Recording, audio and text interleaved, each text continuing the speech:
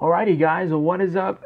And today 9.12 beta has come out, and oh boy. There's a lot of people upset about something. Or at least two people I've seen that are upset, but I'm sure a lot more people are upset than I've seen on Twitter. But I went on this morning and I saw that people were upset. Anyway, ranked games, you now need a login to play competitive matches. Login gate is here. Now it's just the first day of beta. It's probably going to be a couple hackers. So if you're planning on getting the beta and not getting hackers, then you're probably sadly mistaken. Wait, I'd say a day or two, and just wait. There are improvements. New client and server security measures. Again, anti-cheat. It's probably not the best. It's probably not tweaked just right, but it's there. And there's a weapon balance update. Don't know what they balanced. CFE, if you're watching this, I'd kind of like to see that just either on the Trello or on the patch notes if y'all get the chance. I know y'all there's probably only a certain amount of stuff you can put in this, what's new box on Google Play, but just a thought maybe. Also, user onboarding experience updated. I'm guessing that's for new users and how to sign them up and get an account and stuff. I don't know. Also fixes performance improvements. Now, there is also a brand new feature that we've seen in pretty much every other game. Let's log in. And login's the same, auto login. But there's a new tab at the bottom. The critical pass. So we now have a battle pass feature in Critical Ops. Now, the elite tiers contain exclusive skins, premium cases, credits, and more. I'm happy about that. That is definitely going to get me to spend my money, first off. Second of all, people are already pissed off at this. Now, it's not even out yet, technically. It's not even started, and people are already pissed off. I know InsaneX and Zero iOS said, if I have to pay money for this, then I'm done. Oh, that's and Carnegie, I'm guessing it's gonna cost money, lol. The whole point of a fucking battle pass is to pay for the elite tier. Oh my god. Who would have fucking thought? Who would have fucking thought that you would need to pay for a battle pass? It's not like every other fucking game has it. I mean, you don't have a problem with it being in Fortnite. You don't have a problem with it being in PUBG Mobile. But that's okay.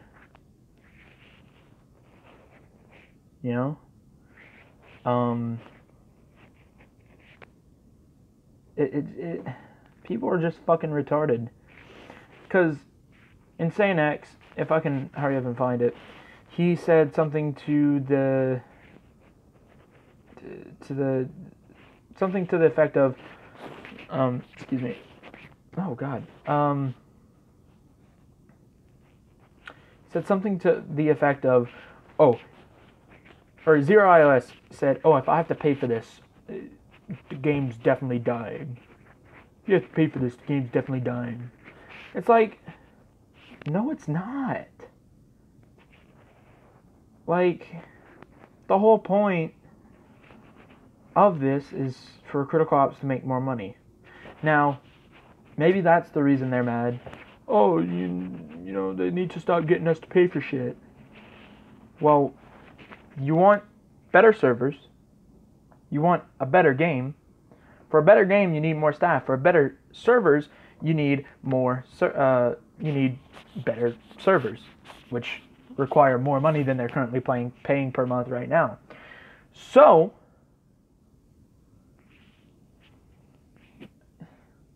you need to pay Critical Force to do this. Like, I don't see why people are pissed off at this. It's something new. Again, not even out yet, and people are already pissed off. Let it be out for a couple days or something. Let it, let's see what it is. Instead of, nope, fucking Critical Force, you fucking bitch, making us pay for shit.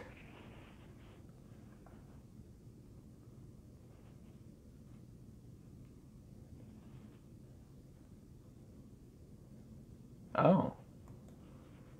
The XD is apparently $500 now. That's one of the weapon changes.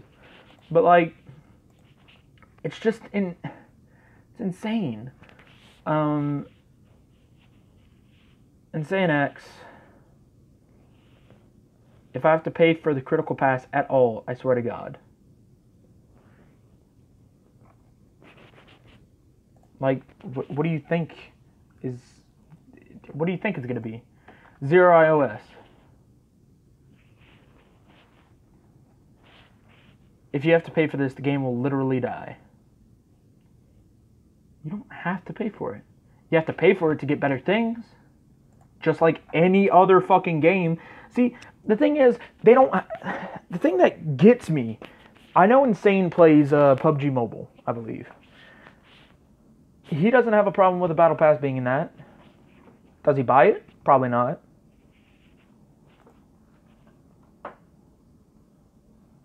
Oh, wait, what the fuck? No, stop. You're lying. I just realized.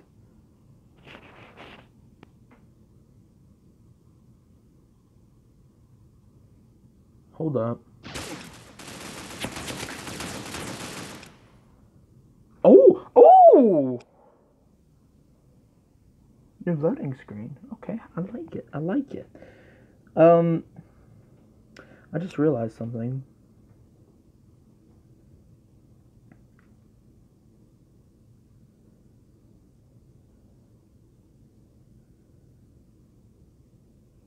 In Insane's tweet.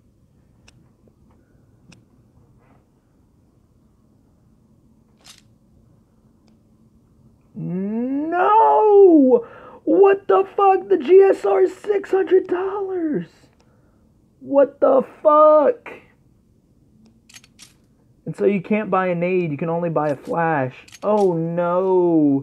Rip. Rip. Oh, Ripper Magoo's, boys. But no, anyway. So, like, I don't see why people have a problem with the Critical Pass. Long story short, I don't see why people have a problem with it. It's just...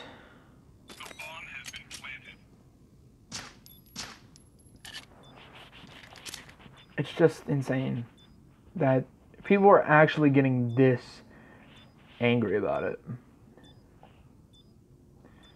I mean, God's happy. I call him Goat. Lol. God's happy. I'm happy. I'm sure a lot of people who actually want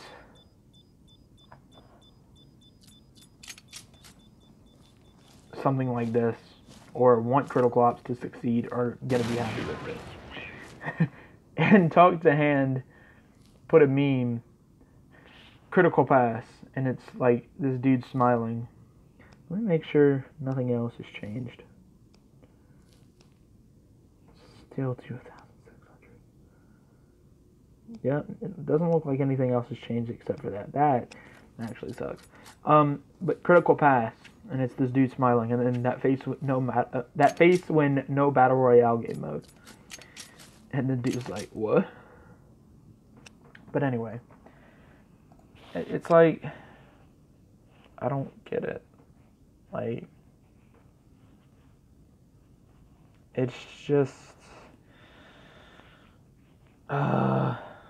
it's frustrating that these people say that, you know, they want critical ops to succeed or whatever, and then they actually don't.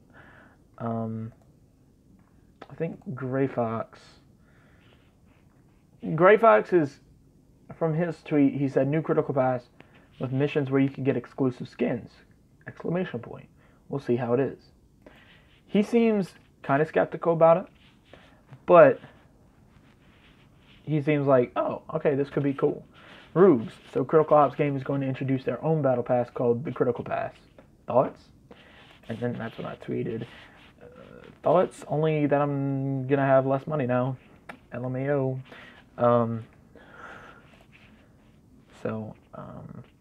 It's going to be...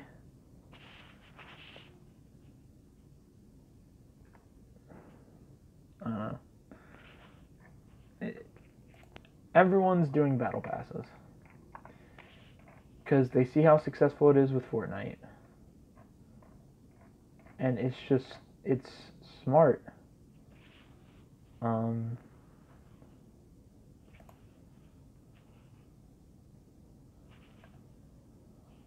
It's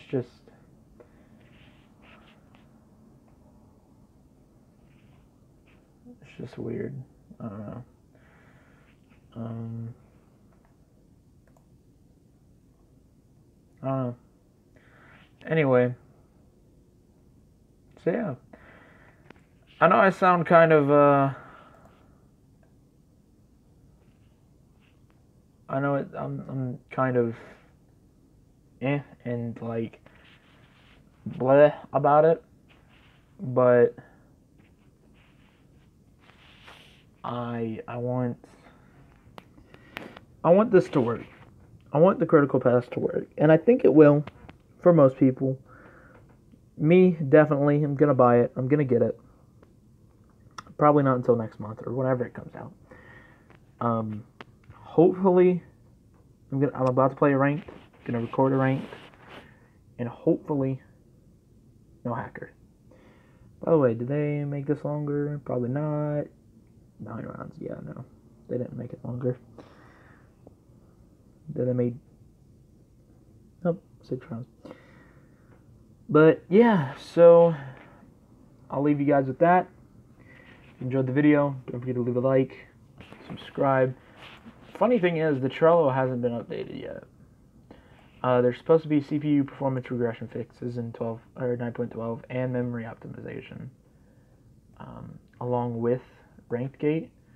RITICALPASS. So yeah, that's Critical Pass. They haven't updated it. It's still question marked. So that's Critical Pass. So yeah, it's gonna be interesting, and it's can't wait to see what happens. Like, for real.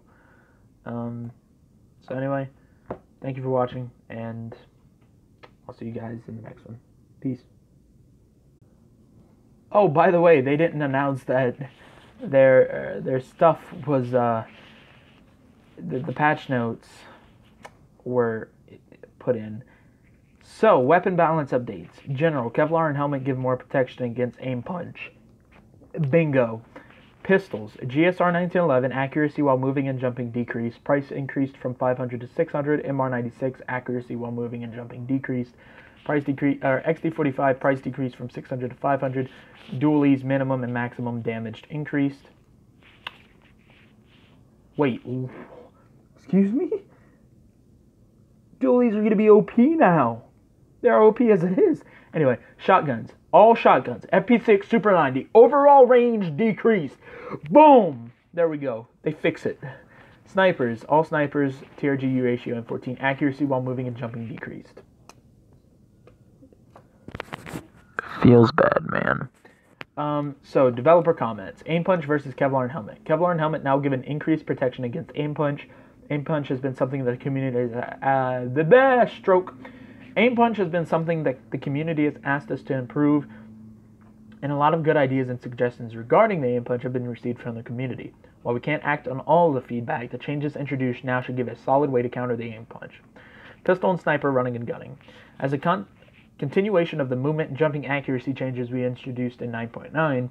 The accuracy of all the snipers, GSR 1911 and MR 96, are being decreased when moving and jumping. This is because we believe that for all weapons which power comes through their accuracy, aiming should be part of the effective and skilled usage of those weapons.